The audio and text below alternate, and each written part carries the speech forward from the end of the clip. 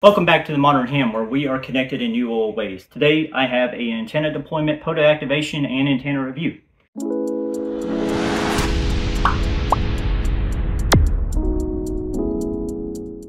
So I want to go ahead and give a shout out and say thanks Chameleon for sending me your your lightweight in-fed half-wave sloper. They did send me this product, so I just want to go ahead and clear the air. That does not cloud my judgment on reviews. I'm still going to be honest with you guys, just like I always have been. Let's go ahead and get into it. Let's talk about what this antenna is. We talked about in the last antenna review, an in-fed half-wave is an in-fed half-wave. This is a 49:1. It's going to do what other 49:1s do. What sets these antennas apart is always going to be their functionality, how they work in real life, their durability, how they last, and what they're advertised for. And how they match up against their competitors. What is the lightweight in-fed half-wave sloper?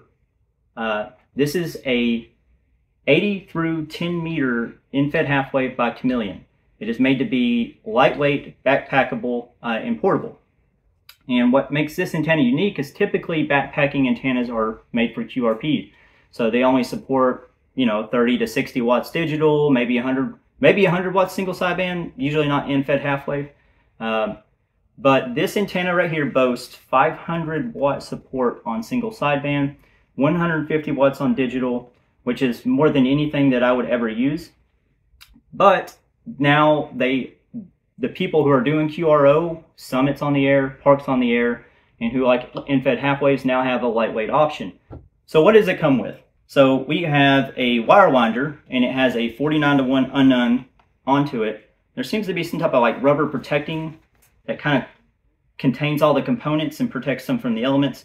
We also have what I believe to be 63 feet of copper clad Kevlar. I forgot what gauge the wire is. I'll probably throw it on the screen. But that is the first portion of the antenna. There's a tap on here also on the antenna that makes some of those other bands resonant. It comes with an SO239 connector with a protector on top of it. It also comes with a micro, what Chameleon calls Type 90 paracord. That might be a standard, I'm not sure. But it comes with that. And also it comes with an addition of what I believe this is a 67 feet copper clad Kevlar wire. And this will make the antenna work on 80 meters. So you can take this, if you only do 20 or 40, you have the option to just take this bit here, and if you like to get on 80 meters, you can take this too. So I kind of like the fact that this is modular. You don't have to bring all the wire with you if you don't want to. I like the fact that all of this wraps up on the wire winder, which is also the antenna. It makes it a lot more lightweight because now you don't have to have an enclosure, an extra wire winder, and all this other stuff. So there are some drawbacks to that. Every antenna is a compromise, and we'll talk about them in just a second. I'm going to go ahead and say this is not a QRP antenna, so this is heavier and it is more expensive. It supports a lot more power than a QRP antenna. So as much as I'd like to compare it to the Reliance here, so the Reliance coming in a little over half a pound with the wire and everything, it only supports, I think, 60 watts digital. So it doesn't support a ton of power, but this is a QRP antenna, and that is much different than the QRO antenna that the in-fed half-wave sloper is, or the lightweight in-fed half-wave sloper is. So what I'm trying to say is this antenna is for a niche market. Typically your Summits on the air folks, your portable backpacking folks are using QRP rigs, QRP antennas. But there are people out there that like to use QRO rigs on the go. And also for MCOM or survival, they might not want QRP, maybe they want more power. And this is a great option because it allows you to get all of that power out of your antenna but also strip away some of the things that would add weight to your backpack or your kit that you necessarily don't need. So this antenna comes in, I'm going to say at $225, so that is a premium price. But again, you can't compare it to, say, base station antennas that are meant to just stay outside all year long because they usually have heavier weatherproof kits that make them kind of bad for backpacking. You also can't compare it to QRP because this thing supports 150 watts digital, where typically your QRP is between 20 and 60 watts digital. So this antenna would be great for people who love to pack out radios such as the FT891, because this antenna is resonant on 80, 40, 30, 20, 17, 15, 12, and 10. 2-to-1 advertised in all of those bands. We'll probably throw it on an analyzer while we're out there just to make sure. But if you throw this on a QRO rig like the FT891, boom, you don't need a tuner anymore, and you can pump out the full 100 watts as you please, whether that be a digital or CW or single sideband, and you can go all day. So there's not many in-fed half waves that are lightweight on the market that are resonant on all those frequencies that will let you do that. We're going to do a POTA activation out today. I'm going to bring it out in the woods, and we're going to see how it works in the real world. Chameleon recommends that we use their RG58, I think it is, with the embedded RF choke, and they also sent me this, so thank you for that, Chameleon. So I'm going to be using that with the antenna, and I'm going to be putting it up in the recommended configuration as best as I can. Again, I want to say before I get out there, a 49-to-1 is going to perform like a 49-to-1, right? So I don't want to spend half the video just making contacts, because it would have been the same with this if I was using low power. The video is about the durability, the functionality of getting it deployed, wrapping it back up, and just the whole process of how this thing works. With that out of the way, let's go ahead and get out there and have some fun. All right, so here we are at the Vernon Douglas State Nature Preserve. It's actually where I did my Reliance antenna review. Basically the same spot. Took some lessons from last time for my portable setup, and we're going to try it out this time. I hiked out here with my backpack, and let's go ahead and bring out the antenna and see how it works. I managed to get the entire antenna setup all inside of this bag, including the transmission cable. Let's take a look at that real quick. The arbalist, the extra paracord, transmission line, the entire antenna basically fit in here. So I'm going to go ahead and bring that out. My transmission line and the extra 80 meter element. I think that's way more than 25 feet of paracord, so I could probably cut that. Save myself a little bit of time. Alright, so there's my arbalist throw line. Now I'm going to go ahead and unwind the actual antenna element. What I like about the wire, the slick wire on the Chameleon that uses, it doesn't tangle very easy. But there's something about this slick material on the Chameleons that help out a little bit with that. And it's pretty cold out here. I forgot to mention, I think it's like 35 degrees. I wish I had some gloves on. By the way, again, I was out here before doing an activation, but I only assumed that you only needed 4 contacts, like Summit's on the air. It was my first POTA, I think. So now I know I need 10. So we're going to be out here to get 10 today, and being able to use QRO is definitely going to help out with that. All right, so the main antenna element has been unwound. So now I'm going to take my throw line, and the first thing I want to do, well, picked the wrong end. First thing I want to do with this throw line is get the antenna up in the air, step 1. And I'd like to do it about over this log, since I'm sitting on top of it. I think it's a nice place to sit. With this being a vert, I typically put my dipoles, typically put the V-point on the ground and slope it upwards. And that helps out with some interference that you might get. But because we have the RF chokes here on the end, I think that'll help if we put this near the transceiver instead. That way the vertical transmission line won't pick up a lot of vertical polarized interference. So we're going to connect the other end, in this case, to the antenna. With these antennas, I do not like this being just straight out on, if it's meant to be hoisted up. So I do recommend, if you get this antenna, get an L connector. We'll talk about that here after to talk about some of the pros and cons, but the L connector will definitely help with relieving some strain on your setup. All right, with all that connected, I think we're go for a launch. All right, so we were able to get it up pretty high. I'd say more than the recommended 25 feet, probably 30 or 35. But there you see the unknown kind of sitting up in the leaves. And right now the wire's just kind of dangling across the ground. But we're going to go ahead and take the 80 meter element over there, connect it to the end, and go ahead and get it extended out. Real world results aren't always pretty. But got the transmission line thrown up. Thing about the green, it is tactical, but you can't see it. It's right here. it goes and ties down, fortunately, into these leaves over here. I got a note on that for Chameleon later, but you're not gonna be able to see it here, but it goes all the way up into these trees, somewhere over there. We'll see in a second. The mission line really is invisible, but it's what you want for a tactical environment. I'm literally looking at it with my eyes, guys, and I cannot see it on the camera. Oh, there it is. There we go. We zoomed into it. Right there. That's where the 40 meter and 80 meter extension goes. So it all ties off. Wow, I really just can't see anything on this camera. It ties off up here in the tree, and it comes down, and our transmission line is right here in front of us, basically invisible. So let's go ahead and see if we can activate this part.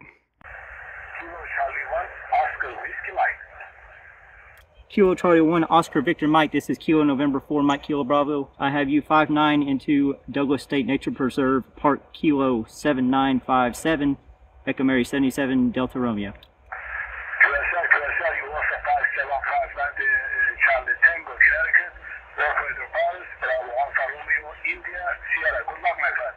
Thank you very much. 73 to you. CQ POTA, this is Kilo November 4, Mike Kilo Bravo calling CQ POTA at Douglas State Nature Preserve.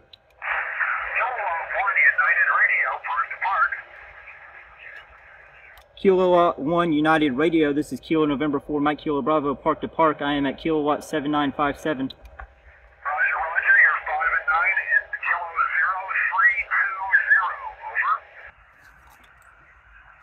Kilo Delta 2, Sierra Golf Yankee. This is Kilo November 4, Mike Kilo Bravo. You still there? Yeah, I got you. QSL. Hey, QSL, I got you 5-9 into Elizabethtown, Kentucky at Echo Mary 77 Delta Romeo, Park kilowatt 7957. Hey, 5757 is Buffalo, New York. Copy that. Another New Yorker. Thank you very much, and 73 to you, my friend. We will. Thank you. CQ POTA, CQ POTA, this is Kilo November 4, Mike Kilo Bravo calling CQ POTA out of Douglas State Nature Preserve, kilowatt 7957. Kilo Charlie 3, uniform is Zulu Kilo. I copy Kilo Charlie 3, uniform Zulu Kilo. This is Kilo November 4, Mike Kilo Bravo. You're coming in at 5-9 into Elizabethtown, Kentucky at Douglas State Nature Preserve. Roger, you're 5-6, 5 Alpha, 5-6 at the BA. Alright, so that was my first successful POTA activation, and despite a lot of RF issues, the PA50 is going to get a nastier review later. We were able to actually activate the part, and I think I got about 12 or 13 contacts. So I was coming through okay. I just was really distorted, and finally somebody told me my signal was completely way too wide. And when he told me that, I was like, okay, I need to get off the air because I could be causing issues to other operators. So it's time to pack up. Also, it's getting pretty cold out here. My hands are numb, so hopefully we can get all this packed up real quick. I got to say, everything did pack up really nicely, really fast. I got a lot of good information from this deployment, or what I think about the antenna, what I liked about it, what I didn't like about it. I made some bullet points while I'm out here, and so I'm going to go ahead and start hiking home. And once we get inside, I'm going to talk about some of the things that, I think that could have went better. And yeah, but overall, very pleased with this little activation. I just got to get rid of that amplifier. All right, we're back, and now it's time to talk about what I think about this antenna, the things that I think could be better about it, the things I think are great about it, and who this antenna is for, which I think is the most important part of this video. So we're going to talk about the pros. The thing that I like most about this antenna and a lot of Chameleon products, but this one specifically, is the gauge of wire that they used and the type of wire, this copper clad Kevlar. When I was deploying it, there was a lot of instances where I was in the woods, obviously, and it would get caught on branches, and I didn't have any problem with just taking the wire and just pulling it. And I don't think that's something that Chameleon recommends, putting that much tension on the wire, but there was a lot of instances where even when I was rising this thing, it got caught on the tree branch. I just pulled it really hard and it broke the tree branch, and the thing rose up. Nothing broke, everything came out fine. When I was running the wire, it kept running over trees, under trees, because I was in the woods.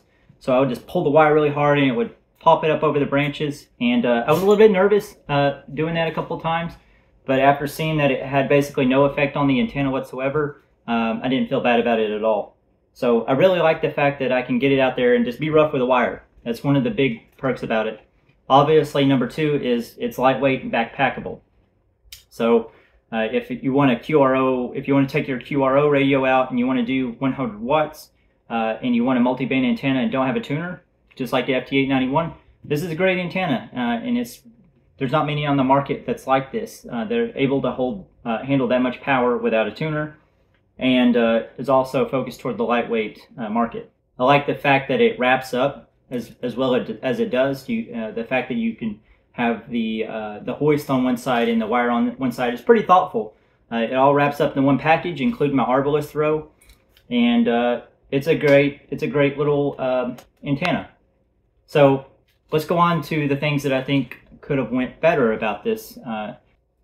So as for feedback, you'll notice that I have a L-shaped SO239 connector here.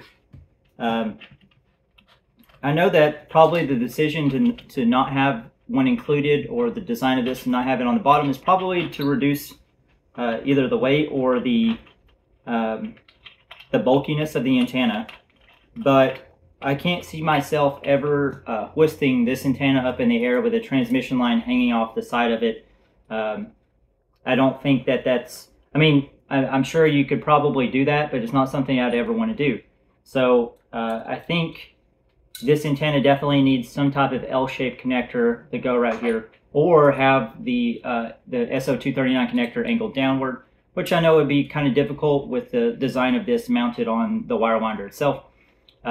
Maybe it would be nice to have these included in the pack. That way people can automatically just put it on once they get out there, because I don't see an instance where I would want to have the transmission line just kind of angled out and hanging down like that.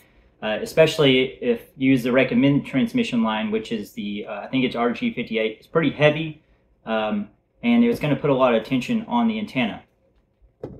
The second bit of feedback that I have is on the listing of the user guide for the antenna. They do recommend the RG58 with the chokes, and if this is angled toward, if this is focused toward the lightweight backpacker type, I think that Chameleon's, I think it's RG316, I think that wire would actually be better suited for an antenna like this, because when I brought this out here, it worked great, but this is a lot of wire.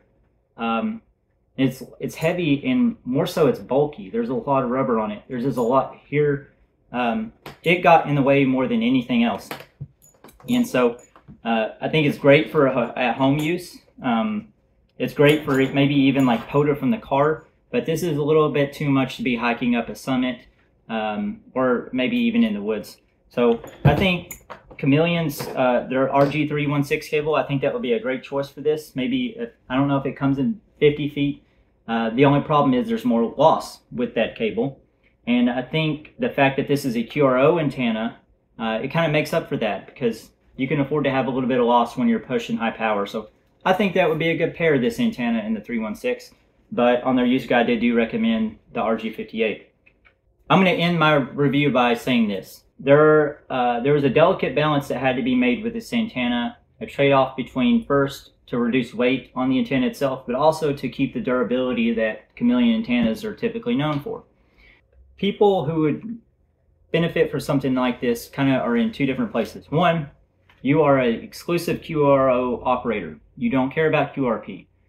In that case, this antenna would be great because it does QRO, and you never have to worry about not pushing. You never have to worry about pushing too much power into it, so long as you're within the 500 single sideband and I think 150 digital and maybe 200 CW. As long as you're within that, that's fine. Another use case for this antenna is if you like QRP, but also you want to be able to do QRO if you need to. So this would allow you to still have the some of the lightweightness of what a QRP antenna would offer. Maybe not as much. It does add a pound or so, but it does allow you to go climb up to 100 watts digital if you'd like, or 250, whatever you would like. Basically single sideband mobile you're going to be able to do, unless you're packing around a giant amplifier. Who this antenna is not for is your exclusive QRP operators. I'm talking about the operators that are never going to go over 20, 30, 40 watts, because there are other antennas on the market that are more lightweight than this, that cost less than this, but they will not support this much power. That's why I recommend this to these first two folks that are in the QRO category or the possible QRO category. Don't get a QRP antenna, because you'll never be able to push more than, you'll never be able to do the power that you want to do. If you're only, again, if you're exclusively QRP, go with a lightweight QRP only antenna. If you think you ever want to do QRO and you can push more power, this is a great choice for you. And I'll be using this antenna for my QRO activations, for my high power presentations in the future. Another thing that's going to come down the road with this antenna is I think it would be great for ALE.